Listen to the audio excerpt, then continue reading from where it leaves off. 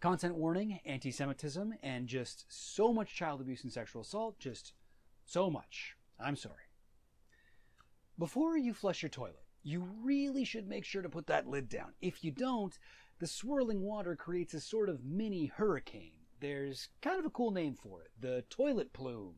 Sounds like the best slide at the bathroom-themed water park.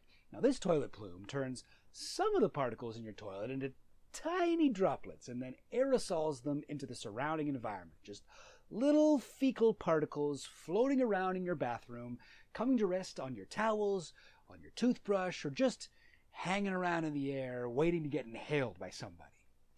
Fascist propaganda and Nazi ideology are actually a lot like human poop. They're ugly, harmful if swallowed, and the source of some disturbing fetishes.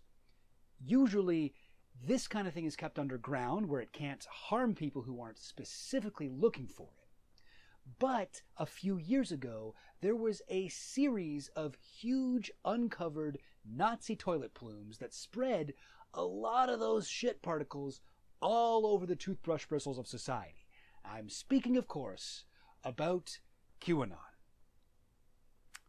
That's the intro. I probably should have made a less disgusting metaphor to start this up. I had a whole thing written about Pandora's box, which is pretty much the same, except, maybe a bit more pretentious.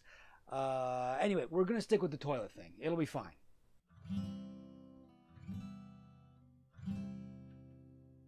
I know what you're thinking. It's okay, Chill Goblin. We did it. Q is no more. We voted QAnon out of office the right way. Q slogans are way down online, and people are seeing the error of their ways. People are taking down that "where we go, when we go all" bumper sticker from the back of their truck and throwing up a good old-fashioned Biden-Harris 2021. We live in a post-conspiracy nation.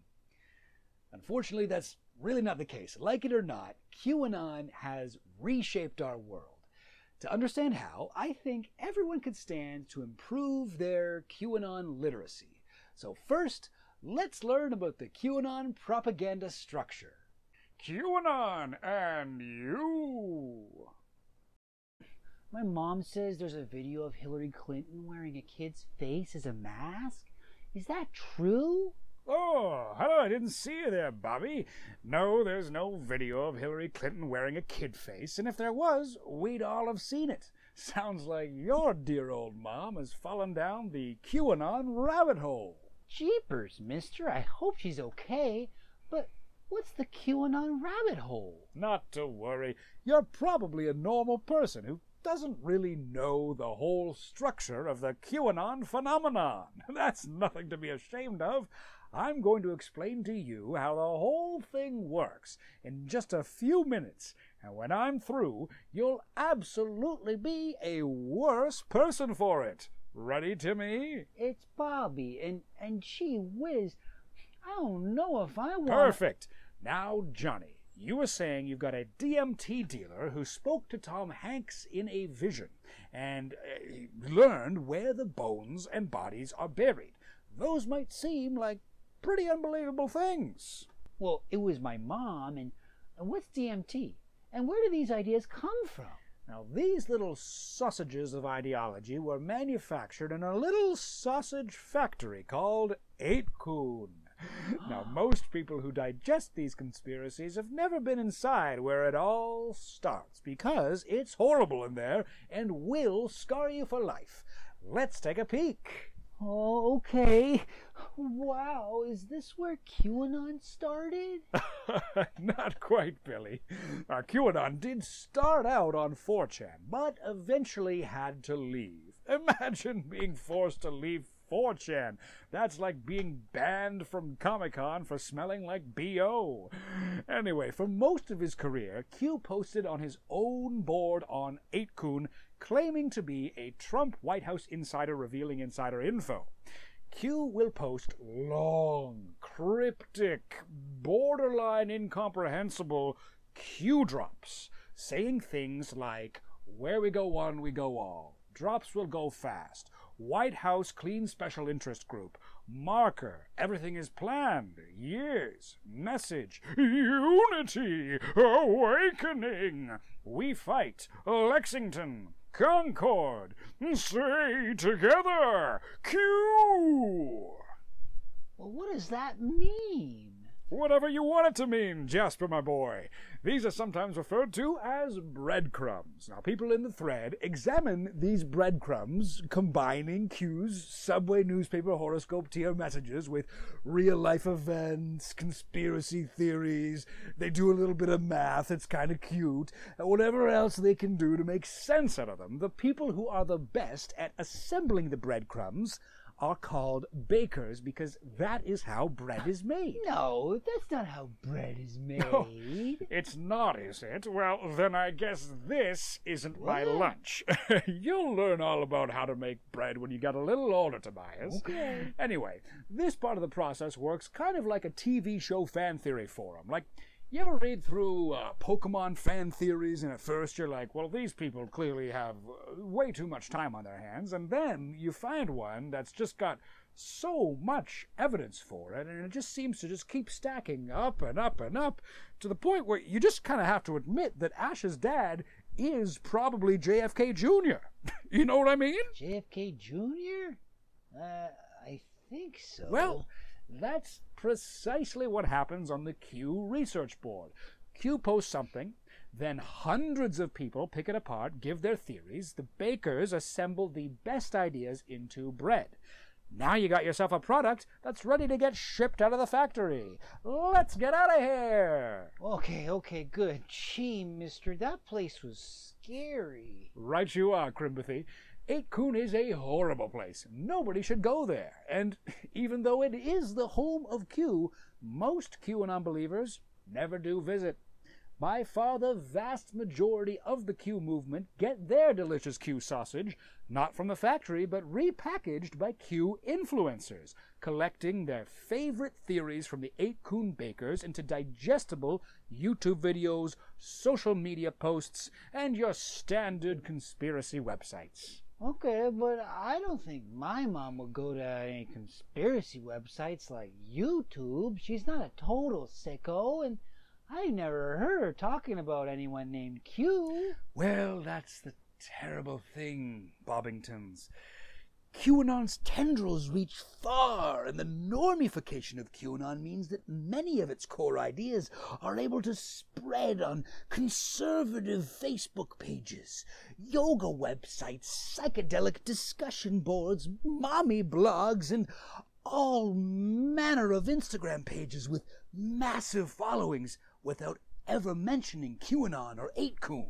Wow, so Q was the one who told my mom about Hillary Clinton's kid skin mask video? So who is QAnon, and what do they say?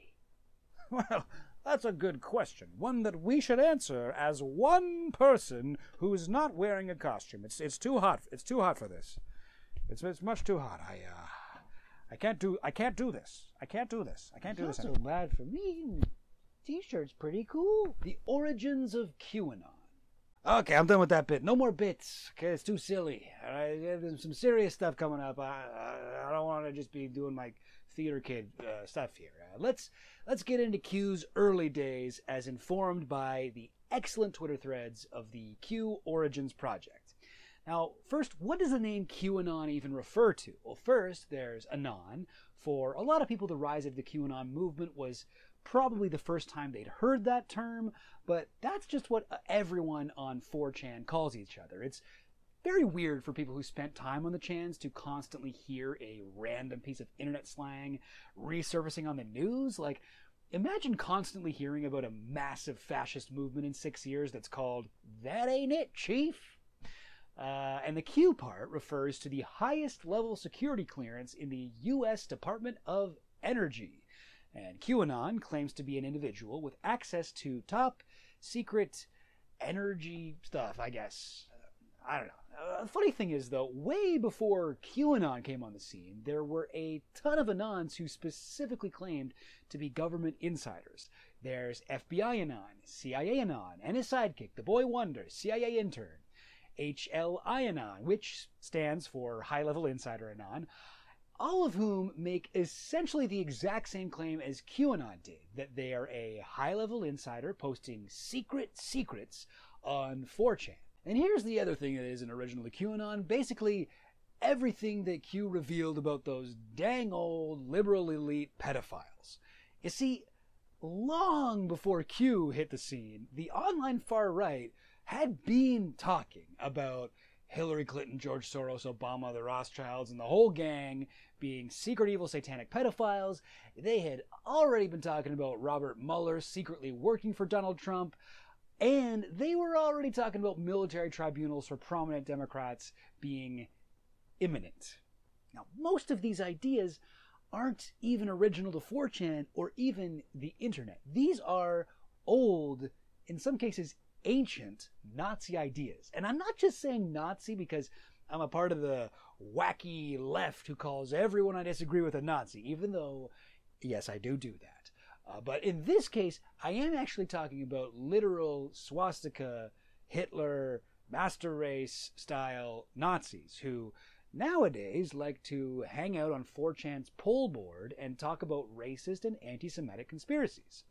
So you've of course got the classic where one day very soon all the politicians you don't like are going to be arrested or publicly executed. Now this is a retelling of the neo-Nazi concept of the Day of the Rope from the fascist sci-fi novel The Turner Diaries. It refers to the day when politicians, journalists, women in relationships with non-white people will be publicly hanged. Now, the Day of the Rope itself is a reference to the Night of Broken Glass and the Night of the Long Knives, which were respectively when German Nazis coordinated mass terrorism against the Jewish population in Germany, and when they violently expelled leftists from the Nazi Party and the nation in general.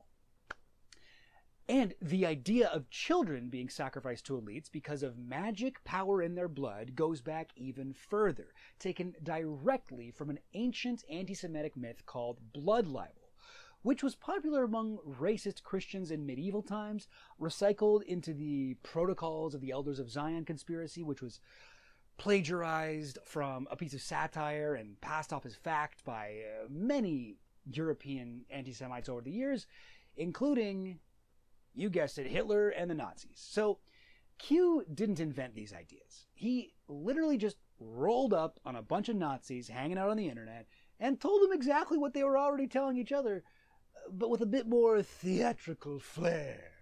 Now, sorry to disappoint you here, but Q is a hack. Okay, Q is the Dane Cook of conspiracy theories. Just picture the other conspiracy anons sitting in the back of the room, just super bitter about watching this young kid rise up, blow up, get all the success, just shaking their heads like, man, this guy's got nothing new to say. Eh? They're all just eating it up, though. Yeah, keep playing the hits, buddy.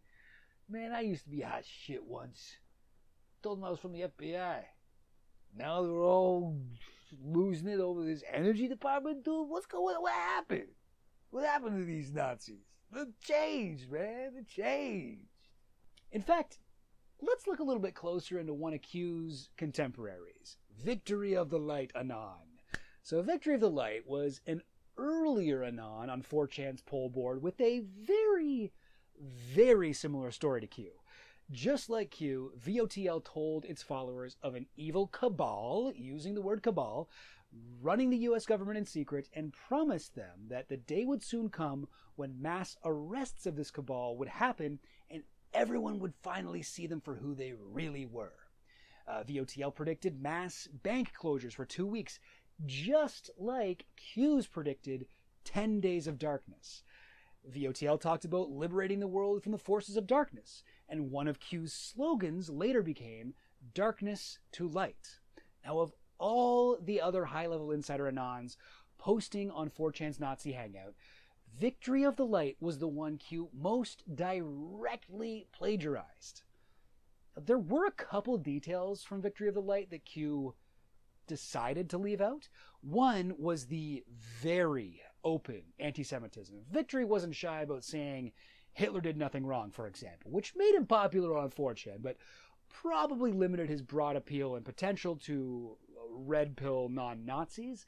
The other was the confident, clear assertion that aliens were real and were going to be involved. It's likely that Q watched Victory of the Light posting and thought to himself, oh, ooh, this guy's got something here. He could really make it big if only he would shut up about how much more real aliens are than the Holocaust.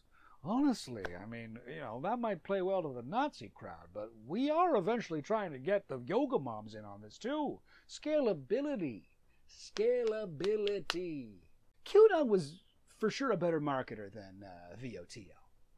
But as QAnon grew, left 4chan for the open pastures of 8chan and 8kun, they were careful not to lean too far into their anti-Semitic roots, and usually stayed away from mentioning things like aliens or clones. At the same time, QAnon has been called a big tent conspiracy, very welcoming to all other conspiracy theorists. If you're a 9/11 truther, JFK assassination guy, if you're an Illuminati specialist, flat earther, anti-vaxxer, there is a spot for you in the QAnon world. It's the most polytheistic conspiracy theory out there, and that is a key reason why it was able to grow so huge. What QAnon gets right. Okay, all right, don't freak out. Hang on. Go with me here. So what is QAnon right about? Specifically, fucking nothing at all. But generally speaking, very little. The core of QAnon's worldview are the conspiracy theories that were already popular on 4chan's poll board when Q started, which I want to stress again are nothing but fascist gibberish. So just a bunch of racists trying to manifest their dreams into reality by just believing in them really, really hard. But racist myths are not Tinkerbell, and they stay bullshit no matter how many people close their eyes and wish and wish and wish they were true. Now, I do want to acknowledge the germ of truth that tends to give the rest of the QAnon movement much more credit than it deserves. So there are actually in real life quite a lot of very powerful people who are, number one, evil, and number two, pedophiles.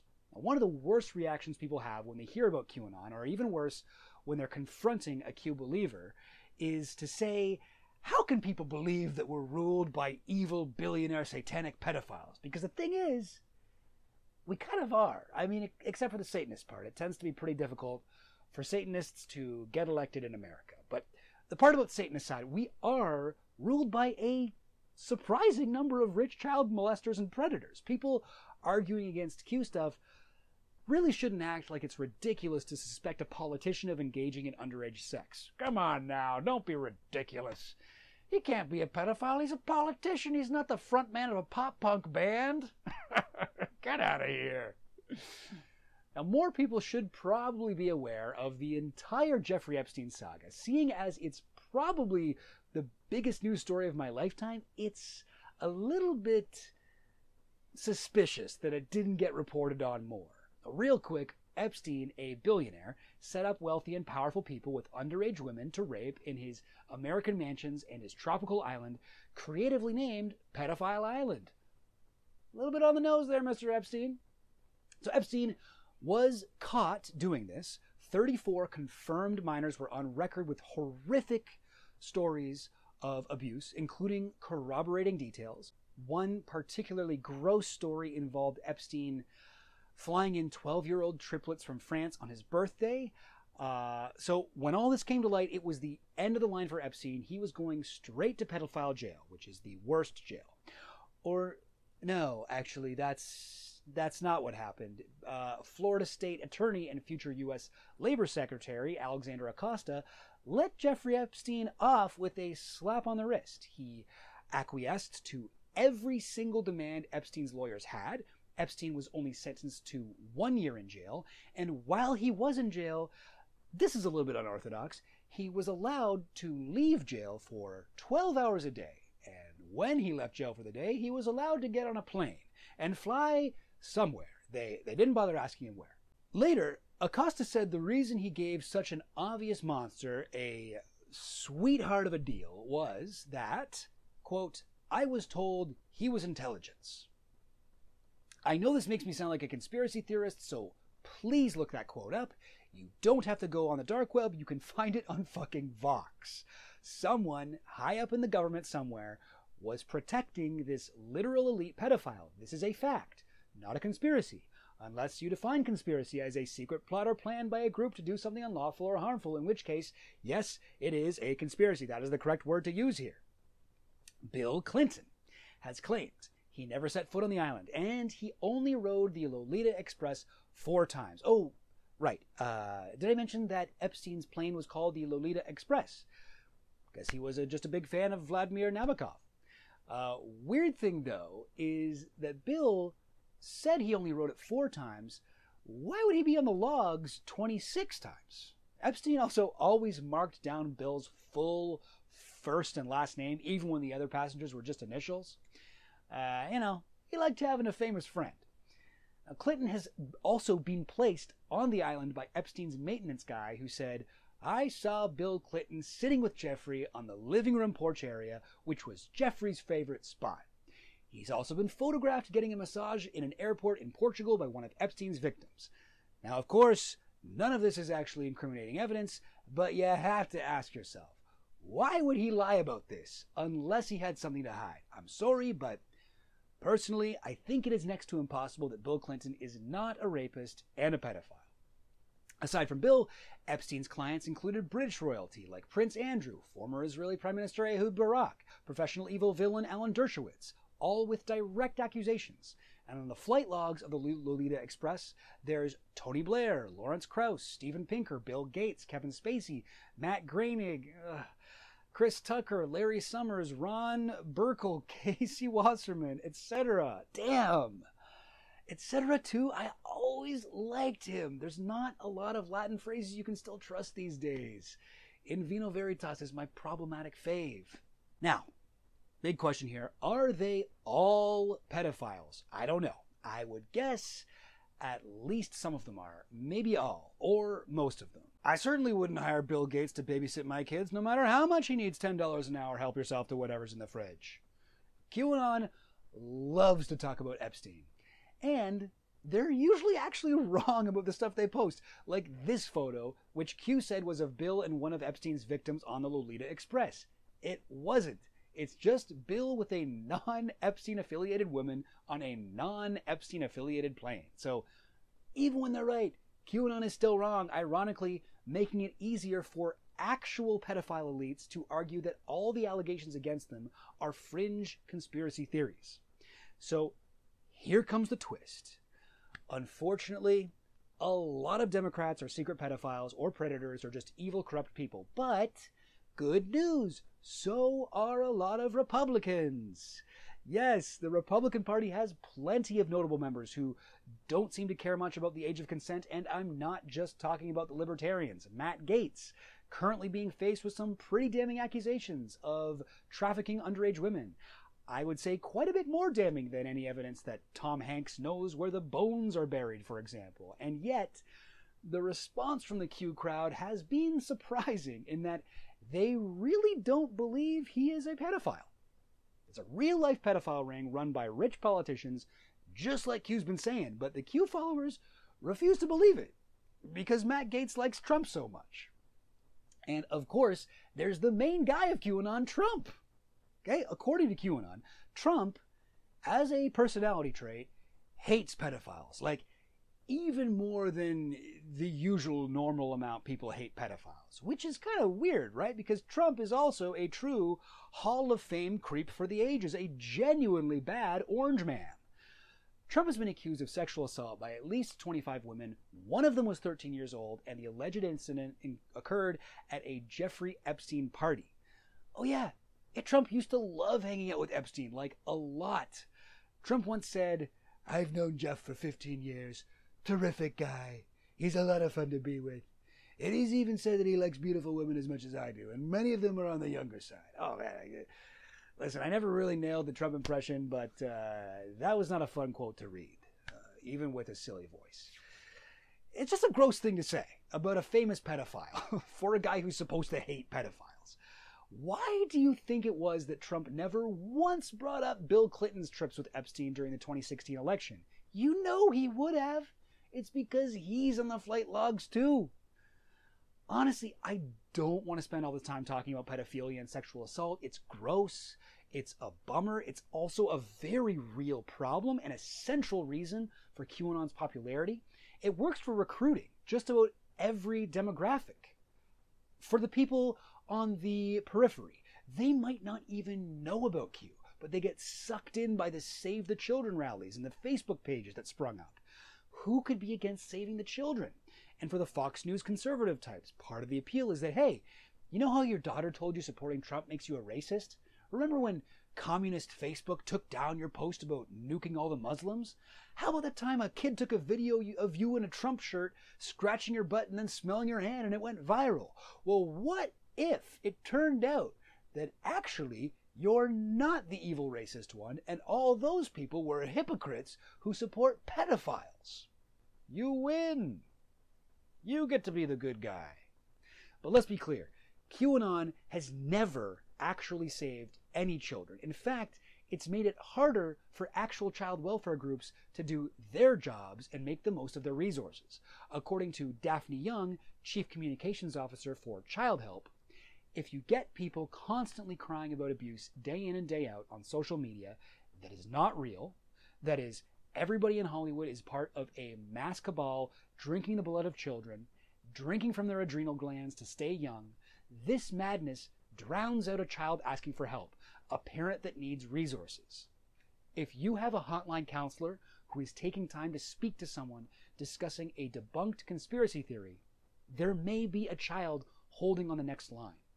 So, while Q is entirely wrong about the specifics, and in fact actively makes children less safe, they are tapping into a fear of a real and genuinely upsetting phenomenon. Rich, powerful, elite pedophiles. They're not Satanists, though. This story is weird enough. It would be completely ridiculous to imagine an unfathomably powerful, ancient religion secretly coordinating the abuse of children around the world. At least that's not happening. Who is QAnon? At the center of the Q phenomenon is an enigmatic mystery puzzle. Just who is this Q? And are they who they claim to be? Someone high up in the energy department coordinating an eventual fascist takeover with Trump? Will we ever find out who the real person or people behind the QAnon movement are? Probably. I can't prove anything right now, but it seems pretty obvious to me that the guys controlling the Q account at the moment are the father and son duo Jim and Ron Watkins. The Watkins are the owner and one-time site administrator of 8chan and 8kun, where Q did most of his posting. Originally on 4chan, it was probably a South African guy named Paul Ferber and a few others who worked to bring it to prominence before having the Q account stolen from them by Jim and Ron. That's right. The Q account was probably covertly stolen at some point. What a tangled web. To paraphrase a classic 4chan meme, yo dog, I heard you like conspiracies, so I put a conspiracy inside your conspiracy so you can theorize while you theorize. For the purposes of this video essay, it doesn't really matter who did the posting, but I highly recommend the HBO documentary Q Into the Storm and the podcast Q Clearance for more background on the evidence and the speculation behind these allegations. Let's say, though, that you don't buy all that and you're still entertaining the possibility that Q is exactly who they claim to be. I think the biggest proof for me against this is just the character of 8chan itself, where Q, at the very least, chose to make their home. Even if Q isn't the people controlling the board, Q chose to go there. Now, 8chan was made to be a free speech alternative to 4chan, which apparently some people consider too censored. So 4chan, a website popular with Nazis, and certainly not what I would call completely unfriendly to pedophiles, an image board with memes making casual reference to dialogue from actual child pornography, is to some an example of cancel culture and the woke mob gone out of control. So 8chan was even worse, okay? 8chan.co made 4chan.org look like tumblr.com. 8chan had several boards devoted to pedophiles. Some were just for pedophiles to anonymously swap stories, advice for not getting caught, grooming techniques, not talking about personal hygiene here. Some boards were places where pedophiles could post images of children and toddlers posed provocatively in bathing suits, basically as close as an image can get to child porn without being illegal. So it didn't stop 8chan users from linking to more hardcore child pornography hosted off the main site. Seems like a bit of a weird place for a Q to set up shop, right? We're going to form a cult to protect children from pedophiles. Now our meeting place is going to be the International Pedophile Club. While you're here, please feel free to browse this complimentary child pornography. Imagine the early days of QAnon on 8chan, the message board filled with perverts from all over the world getting outraged about billionaire perverts. This wasn't a save the children movement. This was more like pedophile class consciousness. This was child molester Occupy Wall Street. Looking back, it's kind of wild how long 8chan and 8kun allowed things like this to be posted on their website. In April of 2020, Ron Watkins finally banned all drawn child porn from the website, probably due to complaints from Q followers who are coming to the site and generating the majority of its traffic. You can see a lot of the porn boards warning their users not to post that type of content anymore after this ruling.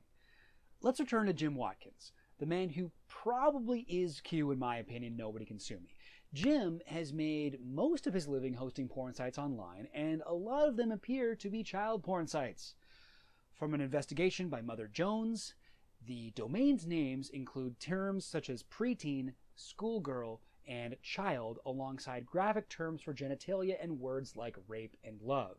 An analysis of metadata collected years ago from one by archive.org shows dozens of file names and links containing highly suggestive terms including XXX preteen, children, and sexual references to girls aged 12 to 15. Believe me, it's not lost on me how fucking depressing it is that the best argument against the far-reaching accusations of pedophilia from the QAnon crowd is to point out how many more pedophiles there are within the movement. It's not a fun argument to make. The whole, oh yeah, well you guys are pedophiles too. It's just, in my view, the most convincing argument if we're just talking about whether we should believe Q is who they claim to be. How to get your loved ones out of the Q hole. It is extremely difficult and borderline impossible to perform the Heimlich maneuver on someone who's just taken the Q pill. It enters the bloodstream so fast. QAnon has been compared to a cult, and I think that's in many ways an accurate way to think about it, even if you take as a given that Q is a government insider spilling secrets online. Some of these secrets could ostensibly be insider intelligence, but many of them amount to prophecies that no insider would have access to without magic. And you could describe Q followers' viewpoint on Donald Trump as deification if you were trying to be completely accurate. Have you ever tried to convince someone that their religion was wrong with facts and logic? I know I have, as a former edgy teen atheist, current edgy adult atheist. It's pretty difficult. People tend to dig in further to their beliefs when they're aggressively confronted about them, no matter how many times you drop the irrefutable logic bomb, magic sky fairy. Side note, why don't people like hanging out with me? It might be difficult for most liberals to reason with Q-pilled family members when they might not know as much about, say, Jeffrey Epstein as the average Q believer does. And there's no need to defend the Democratic Party or Bill Clinton or billionaires or act like there are no people misusing their political and economic power to exploit children. Stopping pedophiles is extremely important to most Q people, so it's not going to lead anywhere when they go with an approach that amounts to, there's no such things as pedophiles. I obviously can't guarantee any results at all, but in my opinion, the best approach might be the one known as street epistemology, originally pioneered as a non-confrontational way for atheists to speak to religious people and actually encourage them to question their own beliefs. So ask your Q-pilled loved one about their beliefs. Ask them follow-up questions about those beliefs. QAnon tends to sound more ridiculous the further away you get from the core messages, so keep asking for explanations. A few questions can turn the election was rigged into the less reasonable Joe Biden is dead, the man you see on TV is a hologram. Now, you might not achieve anything in one conversation, but most people never think of their beliefs in this way. And the person you're talking to may have never said these things out loud to another person. Hopefully, you might sow the seed that grows into them questioning the Q narrative. Above all, you want to stay approachable to them, if possible, so that they feel good about coming to you when they want help out of the rabbit hole. When people feel that they have nobody outside of their cult to talk to, they tend to go deeper into the cult. So be their link to reality if you can. It's going to be incredibly hard, but it just might be worth it. There was a recent study of online chatter regarding the QAnon movement by the Digital Forensic Research Lab. It searched several popular social media websites, a few of the free speech alternatives for 13 common Q sayings.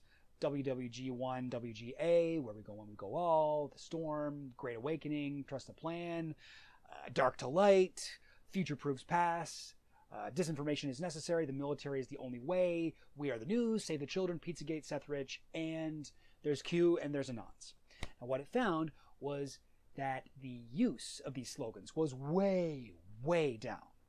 Now, that might be what you'd expect, since Biden was elected, the cabal wasn't executed, and most important of Q's predictions seem to have been very publicly proven false.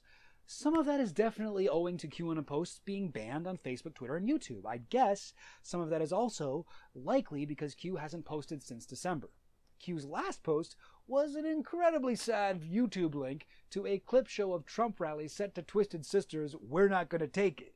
Q went from revealing great truths to sharing cope videos he found on some boomer's Facebook page.